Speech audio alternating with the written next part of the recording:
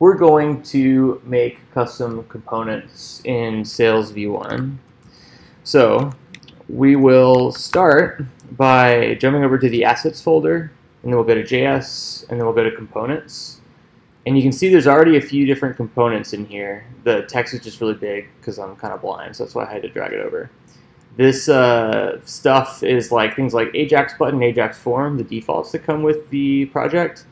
But also there's stuff like JS timestamp, modal, searcher, or modal comes with the project, but JS timestamp and searcher might or might not, depending on the version of Sails you're using.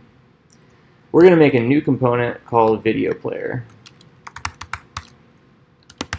So you can see that they all end in component.js. That's just that's so that it's easier to find them when you're doing like Command P in Sublime. So if I search for modal, you can see it's really clear that that's like a component. All right, so video player.component.js. Now I'm going to copy something else. Ajax button is probably the most simple. Okay. So I'm going to change the documentation first so I don't forget. This is going to be video player. Right now it's going to be a Wistia video player, but in the future we might make this a little bit more flexible and have it do other things besides just Wistia. It's a component.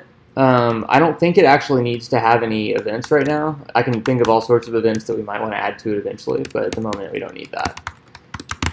We're going to name it video player camel case because that's how Vue.js likes you to do it. And then we're going to kind of gut this a little bit. So we're going to clear out the props. We're going to clear out the template. We're going to clear out the methods. So heading back here, this is the piece of HTML we're extrapolating. We're going to paste it in there, and then we're going to make it a little bit nicer, just so that we can read it. Originally, we wanted to make it small, so that was totally fine. But now that we're componentizing it, we might as well make it easier to read. We need to go back here and delete this.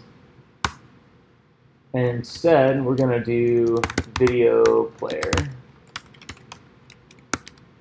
Now, we probably want to be able to pass in the video to play. So I'm actually going to bust this into multiple lines so that it's easier to read. Just because it's so fat, you know? We'll put all those together, though. All right.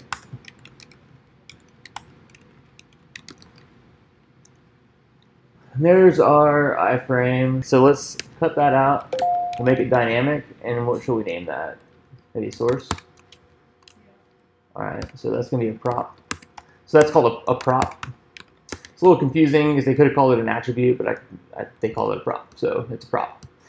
Because these are, this is an HTML element, or like this is an HTML element, aka tag. These are HTML attributes. But when you're referring to like this variable that's being passed into the component, that's called a prop. What this is saying is that whenever you do video player, you're going to do like src equals. So that's what we'll do, src equals. And presumably that'll work.